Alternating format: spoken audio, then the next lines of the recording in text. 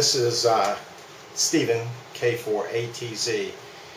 I'm going to talk about some antennas that I'm going to use for the KX3, which should be shipping any day now. Everybody's anxiously awaiting. This little container here, I did another YouTube on these things. Actually, the chewing gum comes in these, and they unscrew, they flip off, not a typical flip off, the fingers. And then you can put connectors, and I'll talk about some of these, PL259 adapters and whatnot. We're going to talk about some of those in a second. But it's a great little thing to keep things organized, you know, rather than throw it in the drawer or a bag or something. So one of the little things, it's actually in the owner's manual of Elecraft KX3, is this little device here. It's got a BNC on this end, and it's got where you can hook a wire to that end.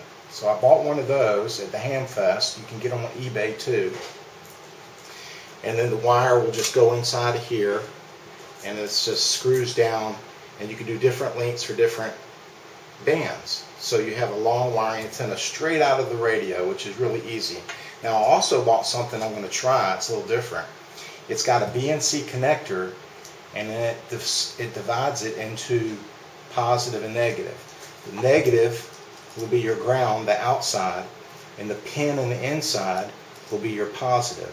So the positive, the red, will be the same as this. This ground is just right here, whereas this one you can put another wire. So I'll do some testing with SWR, do some lengths of wires for different bands, and then I'll do on this side what's called a ground or counterpoise on different lengths, and see, it may work better. But this little thing can be picked up on eBay also. I bought 2 of these, so I keep them in my little container. One of the other things Elecraft is selling now for about $7 is this little connector here. The pictures show this on there, but it doesn't come with it, and you can get on eBay a little bit less money than Elecraft, but it's only a couple bucks. This will allow you to use a portable type antenna, such as this one, which is for 20 meters, and have it go vertical. So this antenna, for example, it's all one piece. If I can get it out of here. And it will expand, of course, and then the BNC connects onto the BNC connector, and then you put it onto the side of the radio, if you can see that. So it's really cool. Hopefully this will work good. Also, it says when you use these things to try on the ground lug of the radio a counterpoise. So this being 20 meters, you want to do a counterpoise, whatever length that is. I'm not going to calculate it right here, but there'll be different lengths for 20, 40, here's a 40, and 80. Now 80 has a big coil on it, as you can see, and you have to screw in the top metal whip. So each of these was only like $19.95 plus shipping, of course, and tax if you live in Georgia. But these are really cool. I don't know how they're going to work. MFJ makes one that you put the lug, kind of like the buddy pole or buddy stick with the coils, which I'll talk about later. And it's like 89 bucks, and it's a lot bigger than this. And you know, who knows if any of them are going to work that good. Maybe in a pinch they'll work okay. So this literally is wire in the center, but it's nice and coated. And this is clothesline that I bought at Walmart. I think it's 100 feet, 50 or 100 feet. Can't remember. Anyways, it's enough to do an antenna or a counterpoise just by using some wire strippers and stripping off the end, and then using it either with this little connector or with this. Or if you're going to use this, and you can use this as a counterpoise. But the little handle here was from some rope you buy at Walmart, and the rope comes with a nice little thing, and the wire came with just a plastic bag, but it's like $4 or $5 for a lot of wire. It's really a good deal. So the other connectors I have is BNC to SO239. SO239 being the UHF type connector, and you can see the BNC. That way you can use standard type PL259 connectors, which would be one of these, that goes into this. Now, just because I want to make sure I have all my bases covered, and because I'm waiting on the radio, I also bought a BNC to PL259. That way, if you have a connector that has a female end on it, and this goes to the radio, of course, you can hook it into the female end. So I'm covered either way.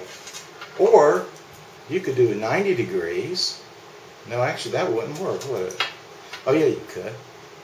Well, it's kind of, you wouldn't want to do all this kind of mess. Actually, that would not work. Anyways, so the 90-degree connectors, I've got a couple of them.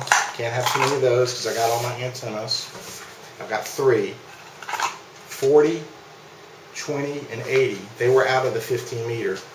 I got this through a ham radio store in Georgia. And I put all my connectors in here, so it keeps them nice and neat. And it's got a little flip down lid, so it's pretty cool, keeps it under control. I got counterpoise. I got a couple of these actually I bought. And then also I've got the counterpoise and the buddy stick I purchased from Buddy Pole. This is really cool. I like to go with the Buddy stick over the Buddy Pole because the E-ham ratings were just as high, actually a little higher I think on the stick, and also it was a lot less money. And from what I understand, to use the Buddy Pole properly, from what I've read in the books, Buddy Pole in the Field, you really have to have it up about like 19 feet. Most people don't, and I know they do it 8 feet, 10 feet, so I'm sure they work fine, talk around the world, don't get all mad. But verticals do better closer to the ground. And this is all electronic theory. So I went with the Buddy stick, save some money. Also, I'm making a to-go box, and this is not very thick. And I'm going to have a 2U drawer, which is 2 of the units. I bought an 8U box, and I'm going to get a 2U drawer that this will fit in, and that way I can have everything in this box. And the box is also going to have, or has, wheels and a pull-out handle just like a suitcase. There's a good to-go box. It's my to-go box that a guy in California put together, which is really nice. He used a 6U box, but it has no wheels, no handle, and no drawer. I mean, the drawer is going to be great because I could throw these in it, I could put cable in it, I could put this in it sideways, you know. The 2U, it'll fit. The 1U, it won't. 1.75 inches is the 1U, 3.5 inches deep is the 2U. So the reason I got the little bit larger box was because I wanted a drawer, and I could put pencils and pens to write down people's call signs, keep track of everything.